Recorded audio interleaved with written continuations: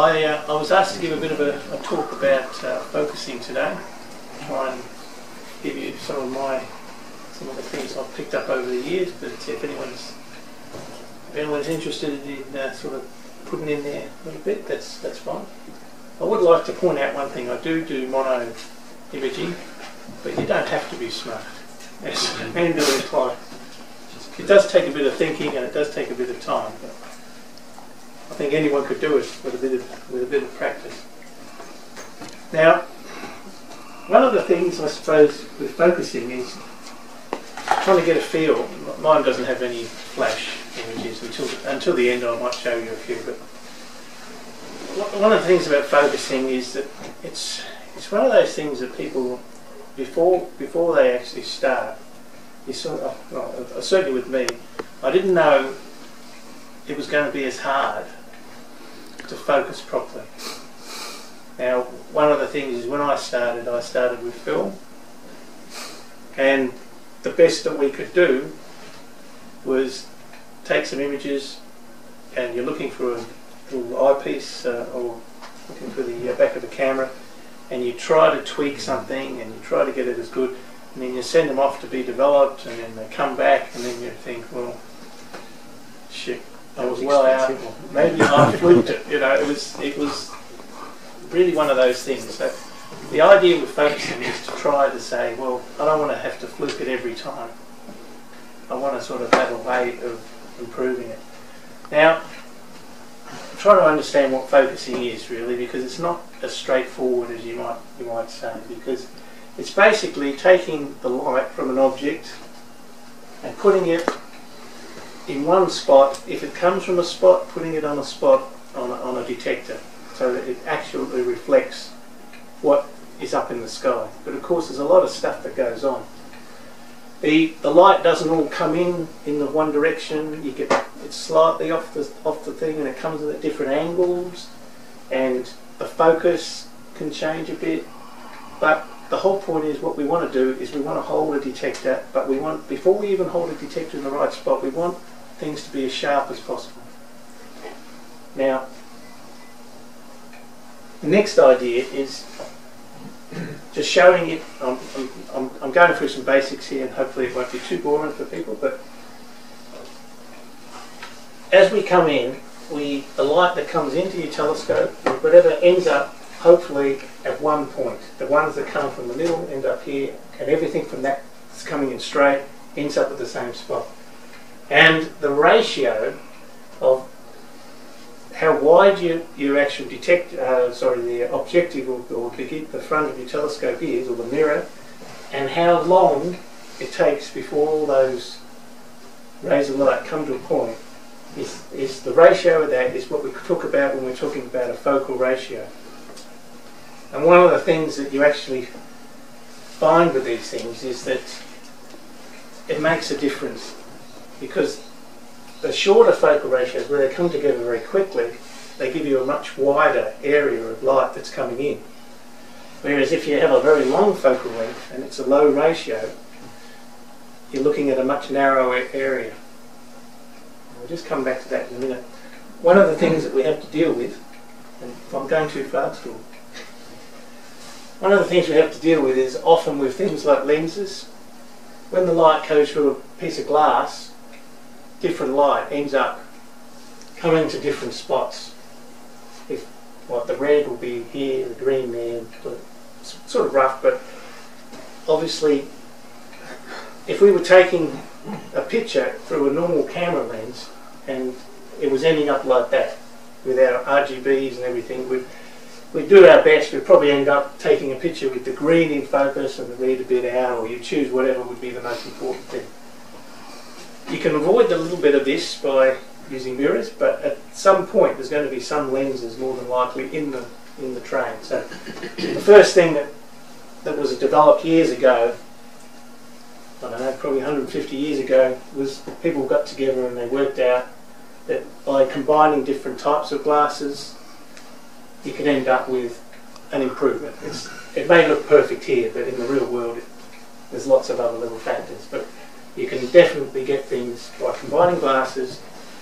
And what you do find is that if you're using, as most people end up using refractors at some point or another, whether it's with camera lenses or with actual refracting telescopes, that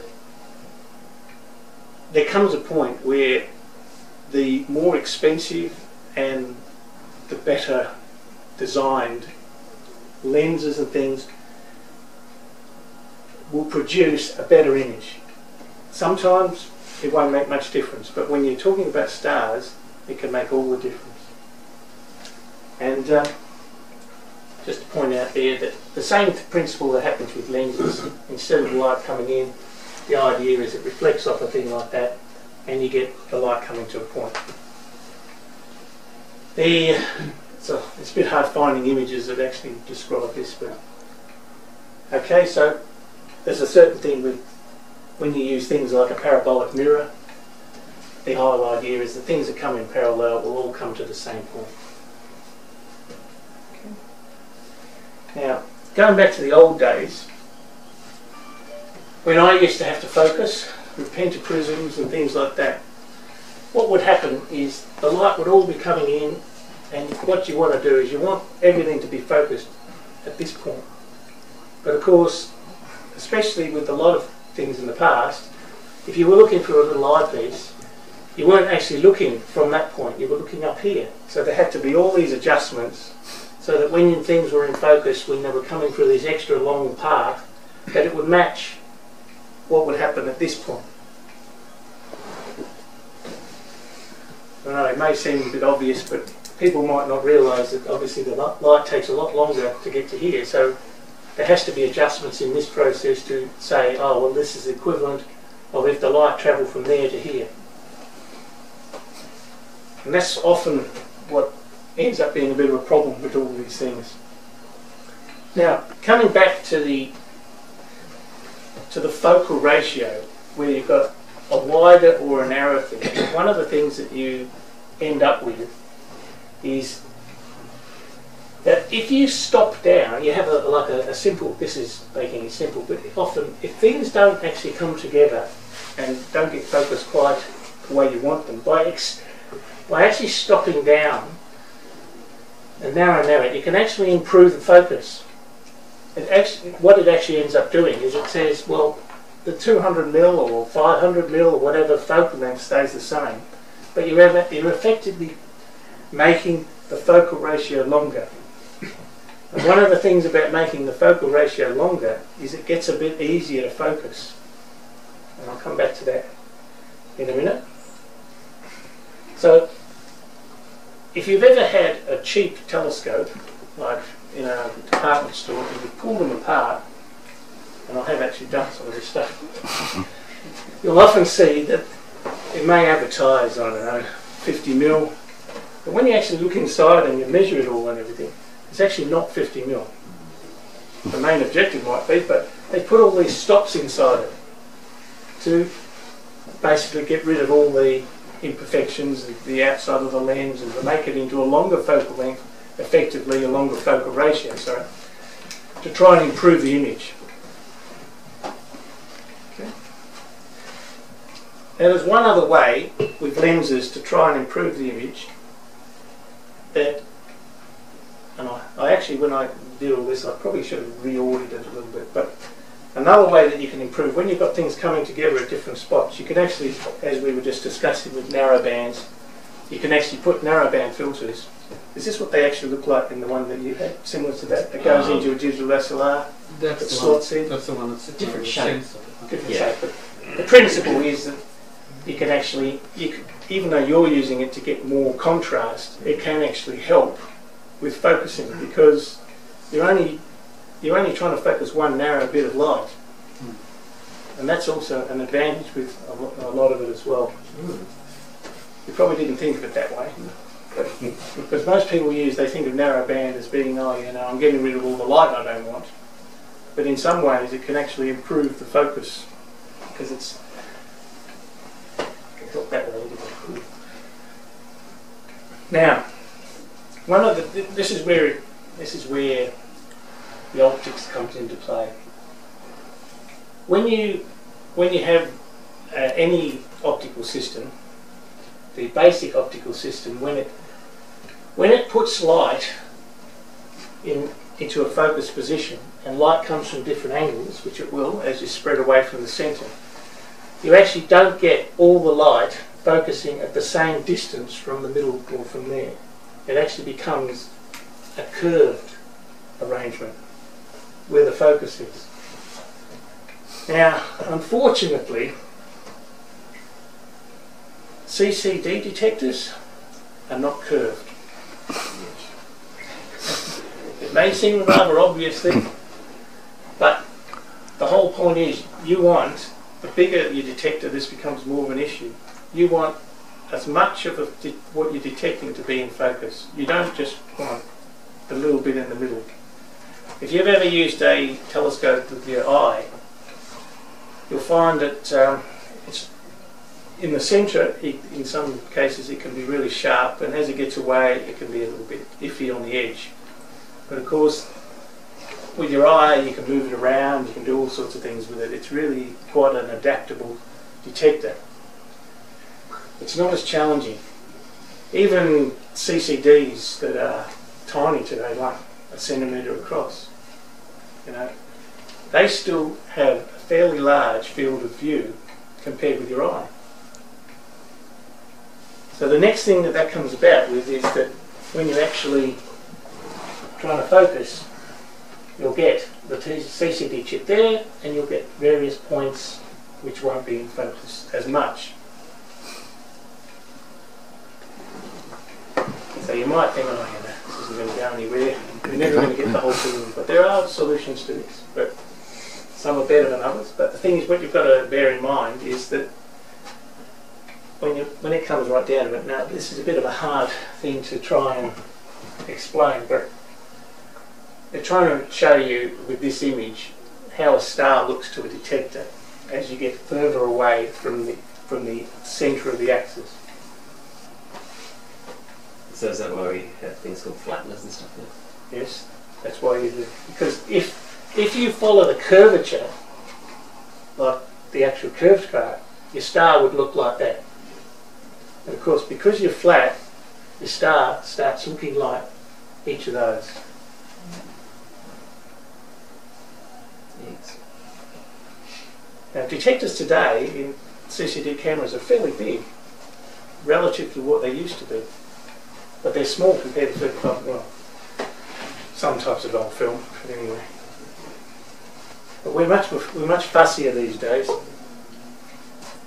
And one of the things that comes into all of this is that there's a thing where, with any particular ray of light coming in, there's a certain area which is where the star image is, the detector and the optics of the thing will produce an image that big. So even if theoretically the cone of light will converge to there, there's an actual range with any focusing situation. There's a range where effectively you could be in any of these spots and the detector will see it as focused. These can be really quite tiny, but they can actually be significantly. The longer the focal ratio, the longer the focal ratio, like an f10 telescope, where it's 10 times longer than the diameter of the objective, is a lot easier to focus because this is coming in at a lower angle. If you can imagine that, if that was extended to here and it focused here, the angle that this little area comes in, you're going to get a much longer range of where you can actually be in focus. Whereas if you've got something like a theoretical like an F1 telescope, and there are very few of them around, but if the angle of the light's coming in like that, it's hitting it, the actual area that it's going to be in focus is going to be very, very narrow. And effectively, there's some measurements that people have worked out. I've actually taken this out of a site on the internet, working out if you went from an F1 ratio to a telescope to an F16, how much depth of focus you can allow and still be in focus. And these are microns, which is a thousandth of a millimetre. So if you use an f16 telescope, you'd be in focus, you've got almost a millimetre of play. And you probably think, oh, a millimetre's, it's not much. I mean, most people would think a millimetre's not a lot. And that's less than a millimetre, right? But if you had some f1, f1.4, even f2, it's an enormous amount of difference. Like even f4, it's 50. You compare that with an f16 or an f10, it's a lot smaller. And most imaging is done somewhere between f10 and probably about f3. I don't know if somebody's got anything faster than that, f2.8 maybe. But even between an f2.8, f4, you start, as you get longer focal lengths, what it means is effectively that you can be a little bit more relaxed about, you're going to find it, in some ways you're going to find it harder to focus because you can move it in and out, and it probably won't show up any different. Whereas if you did the same thing here, if I move, let's use f4 as an example, I could move that 50,000th of a millimetre and it would be in focus or out of focus, or possibly even half that because you're only sort of moving in sort of an area. If I move that same distance with something like this, I might not even notice it. So I guess what I'm trying to say here is that if focusing is a concern, well, it's going to be less concern if you're using a longer focal length system. And if anyone's, I'm sure there's a few people here done the odd bit of astrophotography on the moon and high definition on the planets and all that, and you use really long, effectively focal lengths. I don't know what they end up being, f40, f6, something like that. I don't know, I find them, it's not the focusing that's the difficult thing when you do there, it's the atmosphere becomes an issue. Yes, it is. Focusing is hard. You can think you're in focus 1 second, the next second you're out of focus, the next second you're in, you're out, you're in. It's like I don't know, it's like looking at the sun or the moon or anything from the bottom of a pool, and it's just moving around all over the place. It's quite fascinating when you watch video of the planets in long focal length, how it's all jumping around. But effectively, the problem's not focal. It's not focusing then. The problem's, well, how do I get around all this rippling? So that's what you've got. Now, so you've got a detector on your scope, and you've got to work out, well, how do I try and adjust it so I can get these sorts of accuracies? Now, there's two common methods of focusing. I think most people are familiar with the most common method is you've got a camera on the back of your scope and you've got a little adjustment, or you've got something electric and the camera's just being moved back and forward. But if you've got a Schmidt-Cassegrain or any of the Cassegrain type telescopes, they don't normally focus by moving the camera. They normally focus by moving the lens, the main mirror. And this is a bit of a drawing, but effectively what happens here, I don't know if anyone's familiar with this, but you've got a little knob maybe there, and it's got a little thing, and as you turn it, it effectively moves this thing and the whole mirror moves back and forward. And so you can, in here you've got an eyepiece, if you stick a camera there, the camera just solidly stays in one spot. But I don't know about you, but to me, moving a whole mirror has a whole lot of things that can happen, because as you move the mirror on this side, you're actually putting a bit of sideward pressure on the whole arrangement, and you can get mirror shift, you can get all sorts of things. So it's not as precise, but it's the way we are. Now, when it comes to focusing, there's a whole lot of techniques that you can use, and I suppose the easiest thing is is focusing by eye. You get in there, you get. It's like when you're in the you're looking at a star, or you're looking at some object in the sky, and you're just moving your hand and watching how it all moves. But if you're doing this with photography, you have, and can I put it? In the days before, you had screens on the back that you could monitor, and you were looking for a viewfinder. I don't think they're happening now, but you used to have a thing like on the focusing screen where you have a little circle with two little things, and sort of effectively you'd see the thing move up and down and you try to align them. Well, that worked fine during the day. That was hopeless during the night. Might have worked on the moon, but so the one thing about focusing by eye is I wanted to point out all the things that happen. Your eyes, it's not a very accurate method. It can get you close, you can't repeat it. The eye gets tired. The longer it tries to focus on something, it gets tired. We left out alcohol. Alcohol. I have actually. Was that help or a hindrance? It's funny you should say that, because I was actually. I had some people over years ago when Halley's Comet was around, and we were having a bit of a social occasion. I was having a few drinks, and I was out there after trying to focus on the telescope, and I was realising I was having a lot more trouble than normal. After that, I sort of thought, oh, give up alcohol and astrophotography. But I wasn't even trying to do that. Good thing is that your eye is generally low cost unless you've got glasses and things like me, but it starts increasing. So focusing by eye was the simplest thing to do, low percentage of success. So we put these attachments on, and you can still do it on a lot of digital SLRs, which magnify the image, and they can put it at a better angle than trying to get under an eyepiece and try to be uncomfortable. They have problems. They're relatively low cost, but they can still be a couple of $100. They produce a very dim image. The image in the back of your camera is very dim to start with. So I would suggest if you were ever tempted to get one of these things, I would probably not bother, unless it was the moon or something like that might help you do a bit better. These days, you've probably got the option, which is what most people have, where you can actually take photos, where you can see the image on the back of your camera. It's still a problem when you're trying to photograph something. This isn't going to be the full scale. It's going to be, you've still got to adjust it.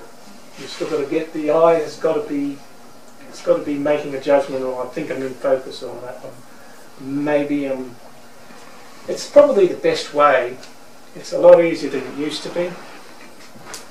It's available on most digital SLRs these days, even point and shoot cameras, even phones. If you're taking a photo through a phone, you can generally look at what's there, and you can make a judgment. So it's an option. You usually find that with most things in astrophotography, the first time you get a result, you're happy with it. But the second time, if you get the same result, you're not quite as happy. The third or fourth time, you get more unhappy as time goes on. You just, because you want to see, you know what's possible because you look around you and you see people who've got images that are fantastic. And although you're happy to start with, you want to improve. So the whole point is with focusing, you want to improve, but you don't want to improve randomly. You just want something that's repeatable, that's fairly quick, is hopefully, I think, and something that you can rely on. One of the solutions that people sometimes use is the Hartmann mask. I think it's actually got a more technical name. The Hartmann is only one variation of it. Barton. No, the Bartonov's different. Yeah. Oh, okay. It's a different. That comes up next. Okay. This was the original way. What would happen is if you put a cover on you can put them on the front of your telescope or on camera lenses and all that.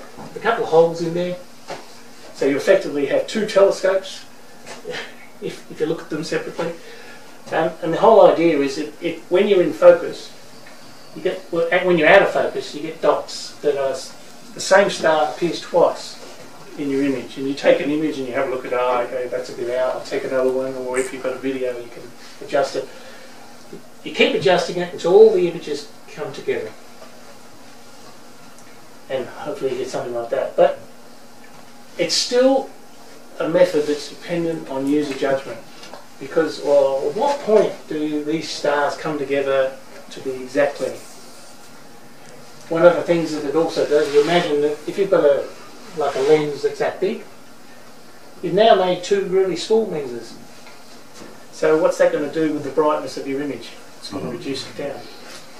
So it means that it's going to be harder, whatever's in there is going to be nowhere near as bright.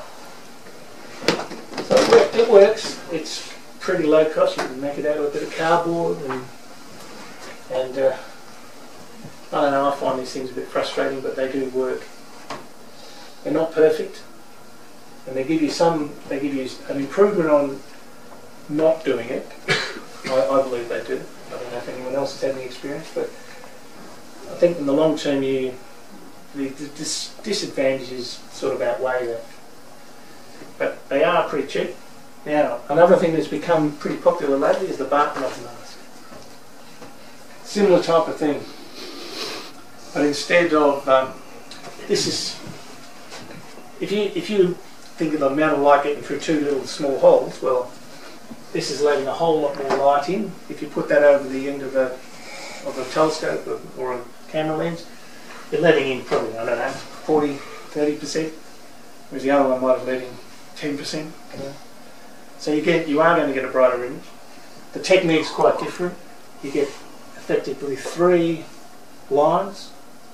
And the whole point is you've got 2 there, and you've got another one that, as you get in and out of focus, it sort of moves across them.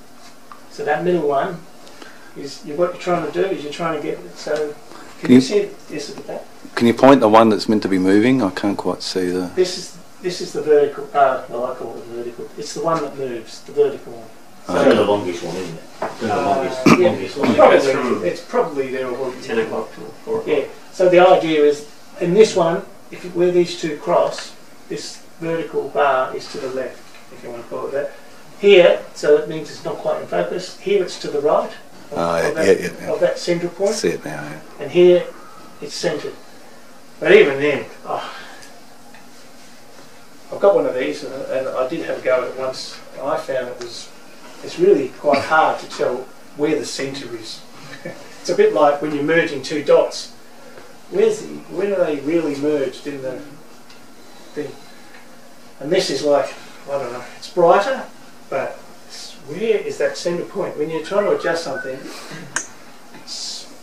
it sounds good. I use one, I reckon.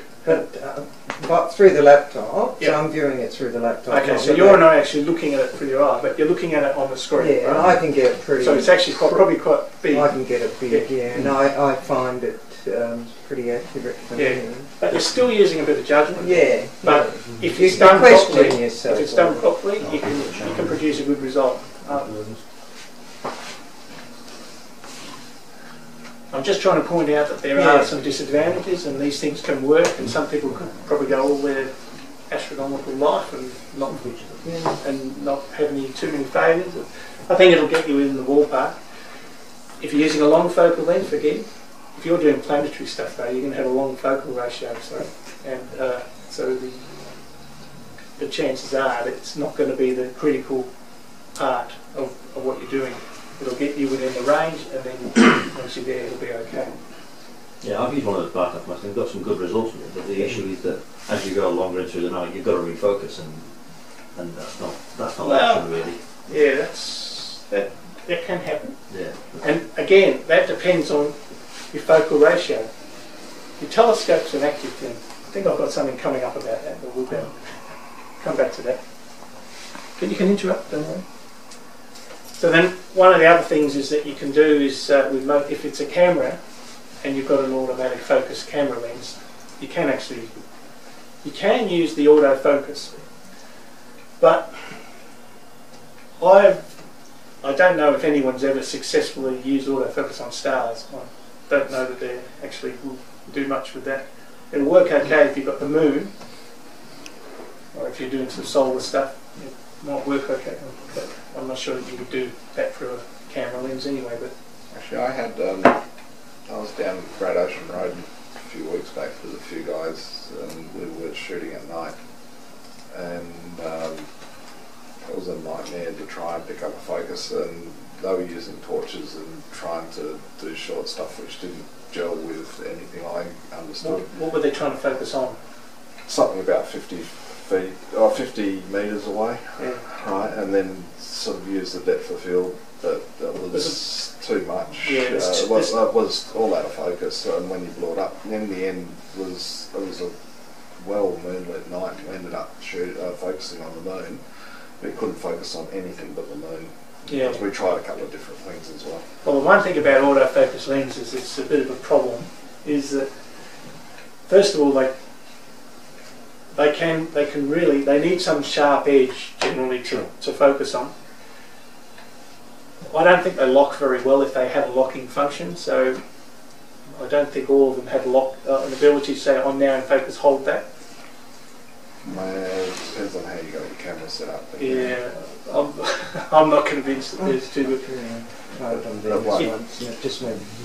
Yeah, that's Just what keep doing that. That's Oh, my okay. main experience with trying to do it. If I've got the moon and it covers, say 50% or more, I've never had a problem. But that's a long focal length to have on a camera lens anyway. So, and when it gets faint, which is what your problem is at night, your autofocus routines just give up the ghost most of the time. Now, there's a couple of other techniques that people have used in the past that can sometimes work. There's a thing called parafocalizing your eyepieces, where you can actually you take your camera off and you can put something onto the end of the onto the end of the scope, and you can use an eyepiece thing and you can adjust, and as long as you've got the focus position of that worked out, so it's going to be the same as if you take that off and put the camera on, they can work quite well. I'm giving you this information for historical use only, I think, because most of the companies, and there were very few anyway, that made these sorts of things have gone out of business from what I could see looking up recently. The thing is still available. There's a thing called the knife edge focus, and there's, I'm simplifying a little bit, but effectively you can have like a sharp thing that gets into the plane of where the CCD will go, or the CMOS detector, and you put this knife edge, and if you imagine a star, if it's a star, it's a tiny spot of light, a cone of light. If it's coming to an exact point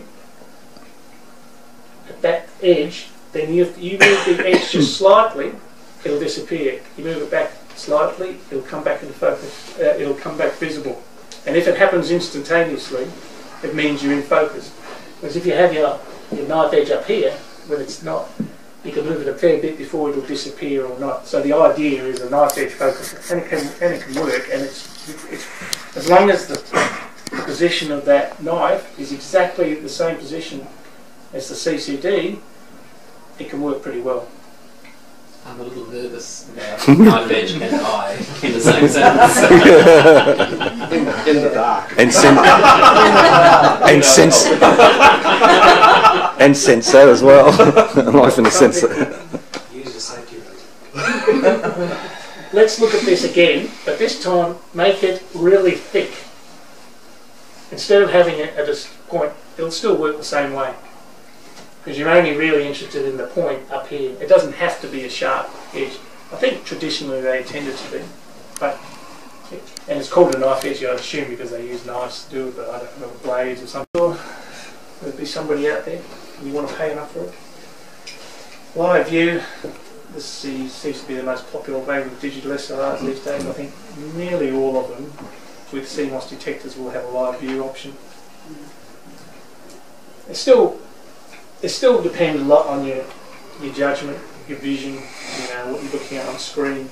You're not seeing it at star size, you're not seeing it pixel by pixel, so you've still got problems with it. But they seem to be the easiest way, and I've seen some pretty good results. I've also, I will admit, I have seen some of these videos, particularly that are made, where I think they could have been focused better.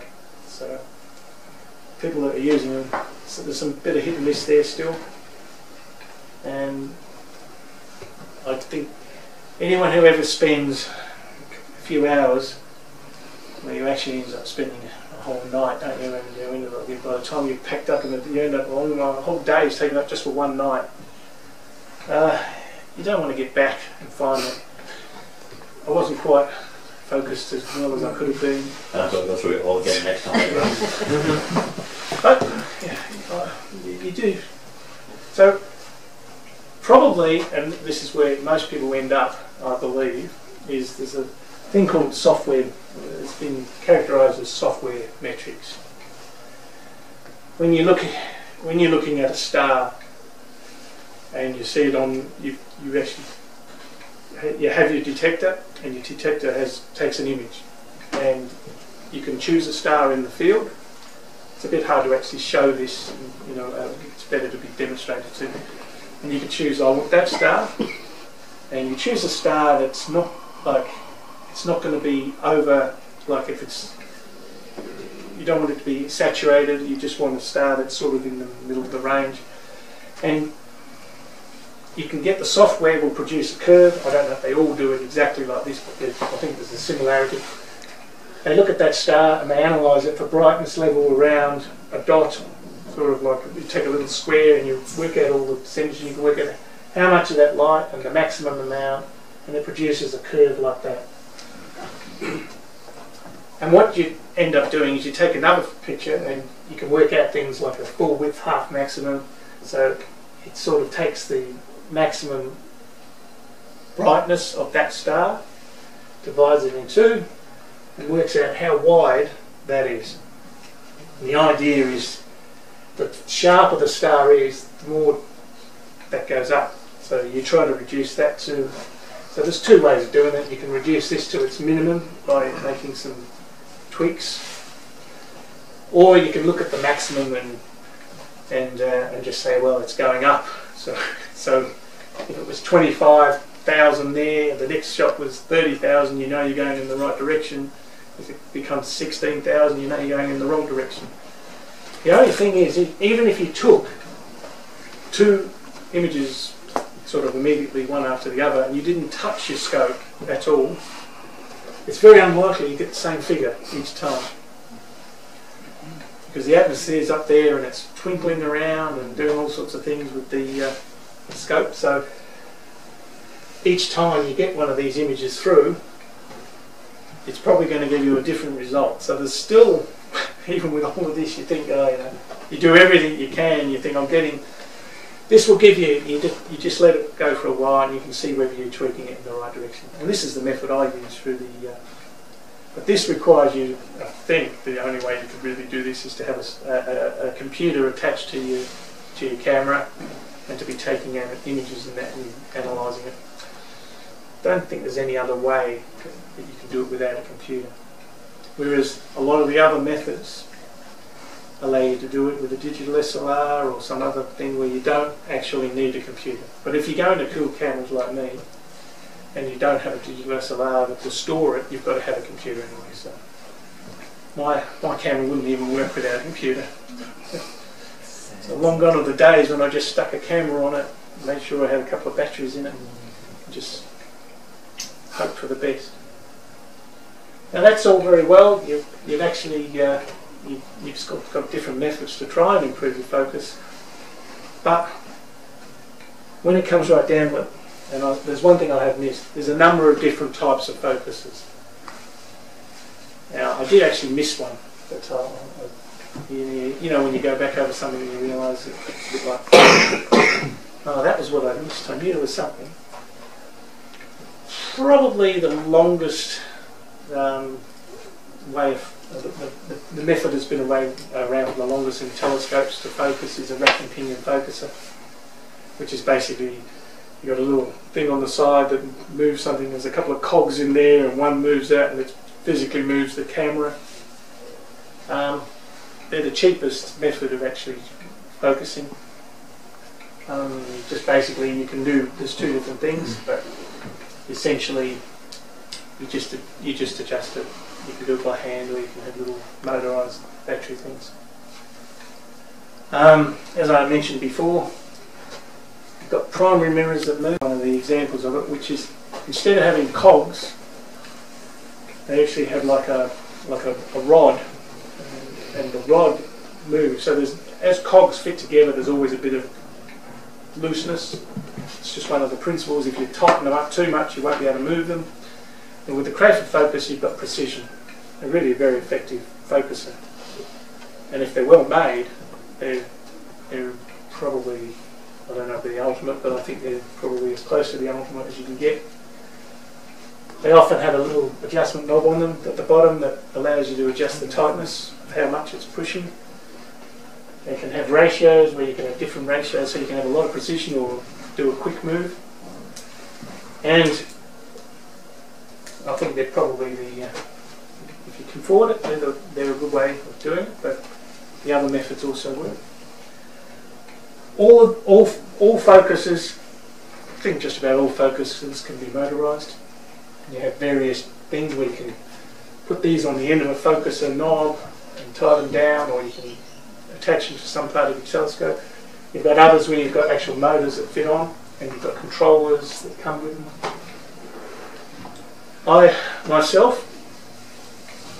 I pretty well only do focusing with either electric or, and I don't use a computer, but you can actually control these things from a computer screen and do auto-focusing. I got very frustrated when I used to do it, because if you physically go over to your telescope and you move the focuser, unless you're really good, you will move the whole telescope. Now, even a slight bit, and you then have to wait for it to sort of calm down a bit. It's worse at long focal lengths, but also the other thing is, if you ever try moving a focuser just a fraction, and I mean a really small amount, and you have these, like on these ones, you've got these 10:1 ratio, like you can move that, doesn't move it as much, but even then, even with all of those, if you've got very fast focal length systems, you want to have a situation where you can control it. Now, your hand controlling moving an object is not a precision instrument. It can portray a couple of messages quite clearly, but it's not precision. It's brute force. So the other thing is, by having motorised focuses, you avoid two things. First of all, you have more precise control over it. Secondly, you're not touching the telescope, so you're not moving the object. You're not introducing vibration. And one other thing that I didn't really cover before was that when you've got a telescope that's focused, it may not stay focused. Now you might think, oh, why wouldn't it stay focused? Well, you might start observing it at 30 degrees, as happens in summer. By the time you've got it 11 o'clock at night or 12 o'clock, it might be 20 degrees. The temperature has changed. What does that mean? Well, usually when the temperature changes, your telescope focus point is moved. Yeah, you can get around that, because as you were pointing out before, you may have to refocus multiple times during the night if that's what you do. Again, the focal ratios, as they get f4s, f2.8s, they get harder, so they're going to be more impacted. If you do f10, you're probably going to have less of a problem. But you can get around that, and I haven't got one of these, and there's not too many people with them, but you can get focusing which actually adjusts for the temperature, the ambient temperature. And they can have built-in things. These actually do it as well, but we have a whole unit that's built in. It's got a detector temperature and everything, and you can start off your night and you can say, once it's calibrated, you've got to have all this effort to calibrate it. You can actually say confidently, and I think one of our members, Steve, does a lot of this sort of stuff. Once he's going, he's got electronics and computers and programs working out what the temperature is and the focus position, and you can adjust the different filters, so that he puts filters and everything's automated, and so you can do all that.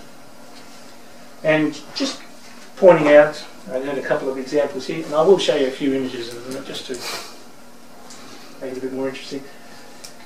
This was an example I picked up off of the internet about a focus with somebody who's tried to focus, and then they've taken the same thing and they've improved it just by, so an image like that, you can see it doesn't look quite as good up there, it's not as clear, but by jumping back and forward, you can see just a small amount of difference, and then bring out a lot of faint stars. Just that difference between being in focus and being out of focus just a little bit can be the difference between seeing faint stars or faint nebulosity. Just that small amount. You might not think it's important, but you want to get the best out of your optical system as you can. And you can look at these things and you can say, well, you know, now I've got some examples, I'll actually just go into them in a minute. That's the basics of what I was going to cover with focusing. So hopefully that can suit. I can give you a couple of images in just a moment. I like that one, it twinkles. Sorry? It's nice that one, it twinkles. Ah, well. But that doesn't actually describe it. I'll just show you a few things. So give me a moment to